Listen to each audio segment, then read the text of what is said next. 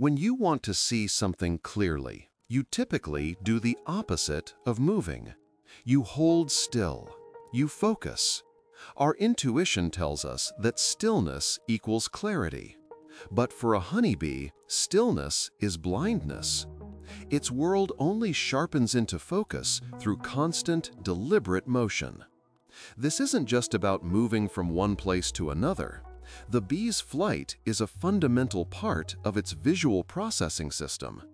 It doesn't just see with its eyes, it sees with its wings.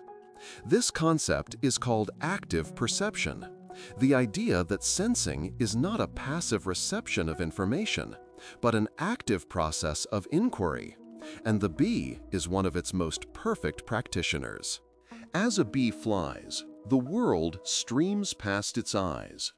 This visual motion, known as optic flow, is something we've all experienced looking out the window of a moving vehicle.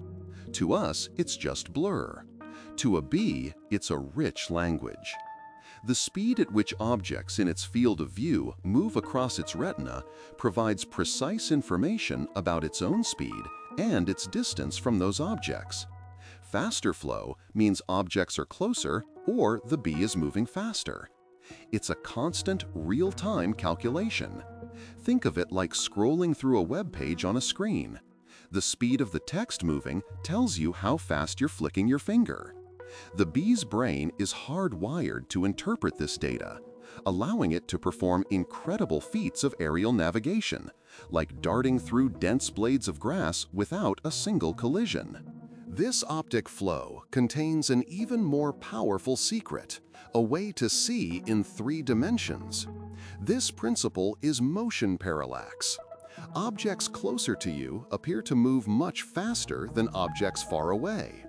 To exploit this, bees perform a specific, subtle aerial dance.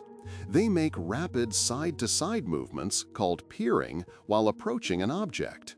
Each slight shift in position causes the closer objects, like a particular flower petal, to shift dramatically against the background of distant trees.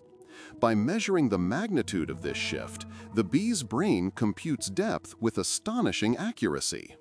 It's the same principle you use when you hold up a thumb and switch between your left and right eye.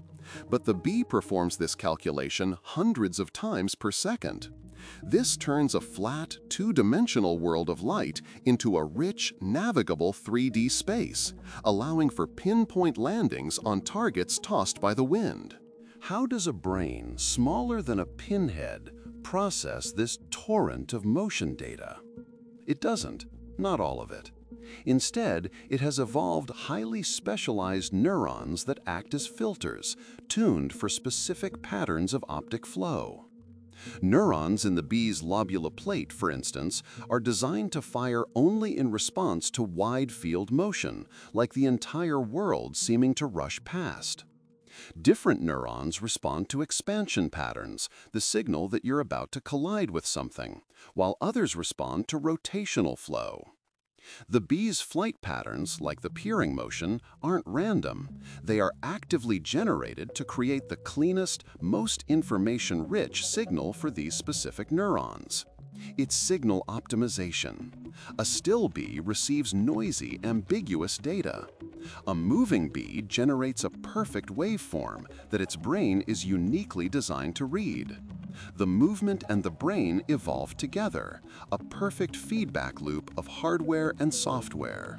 This motion-driven vision goes beyond simple navigation. It fundamentally enhances pattern recognition. A stationary, flat view of a flower might be ambiguous, but by moving around it, even by millimeters, the bee gets multiple perspectives in rapid succession. This reveals the flower's true 3-dimensional structure, its texture, and the subtle ultraviolet nectar guides on its petals that are invisible to us.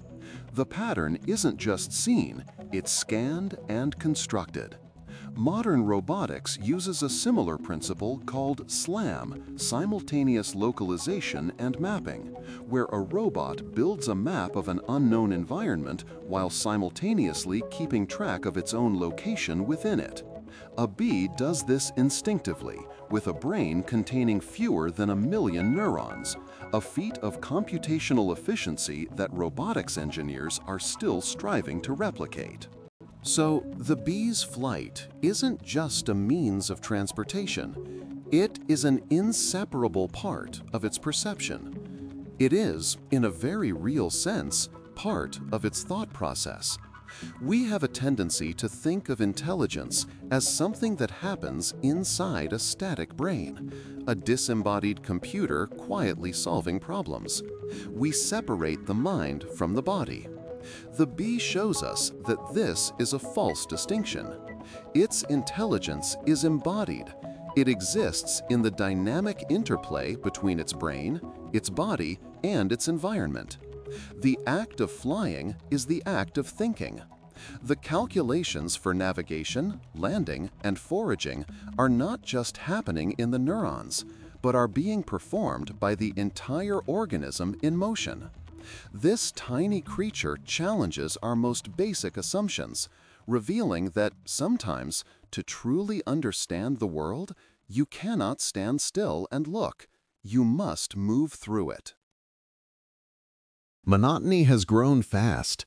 Nearly 2,700 people have watched in the last few weeks, yet less than 0.03% are subscribed. It would mean a lot if you joined by hitting subscribe. And again, thanks for watching.